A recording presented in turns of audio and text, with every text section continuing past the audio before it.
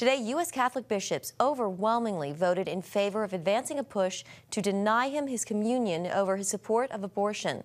Let's get right to senior Washington correspondent Tara Merchner, who's here with more on that decision just announced. Tara? Well, Jenna, despite a warning from the Vatican, 73% of the bishops approved that measure to push a document that could deny Holy Communion to Biden and other pro-choice politicians. Outcry over Biden's position again revealing a deep division within the church. Here is what he said when a reporter asked for his reaction this afternoon.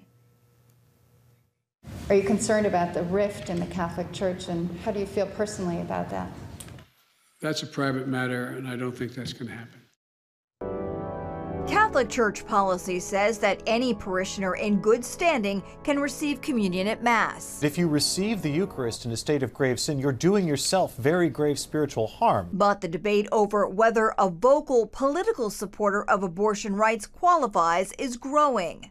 The church belongs to Jesus. That's why I implore the president, please repent, turn away from this error, and you know it's an error, and be faithful to what the church teaches. This week playing out at the U.S. Conference of Catholic Bishops. Attending Mass each Sunday, rosary in hand, President Joe Biden has long put his faith front and center. Faith is what has gotten me through difficult times in my life. While Biden's faith is celebrated by his new D.C. church, Pope Francis, and many news outlets, I support a woman's right to choose. His position on abortion creating an increasing divide among Catholics. During a press briefing on Capitol Hill Thursday, Democratic House Speaker Nancy Pelosi dodged a reporter's question about whether a 15-week unborn baby constitutes a human being. Is an unborn baby at 15 weeks a human being?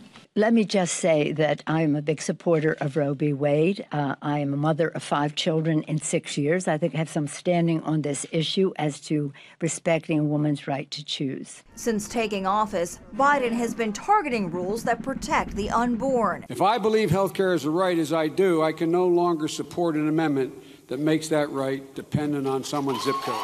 In the 80s, Biden voted in favor of a constitutional amendment to allow states to overturn Roe v. Wade, and in the 90s voted against federal funds for abortion at least 50 times. Archbishop Joseph Naumann, chairman of the U.S. Conference of Catholic Bishops, is among those who fears Biden is deliberately trying to confuse the faithful. The American people have given him a lot of authority and power.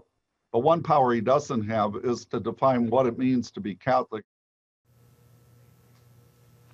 Now, the text of the bishop's proposal itself has not been written and would ultimately require approval by a 2/3 majority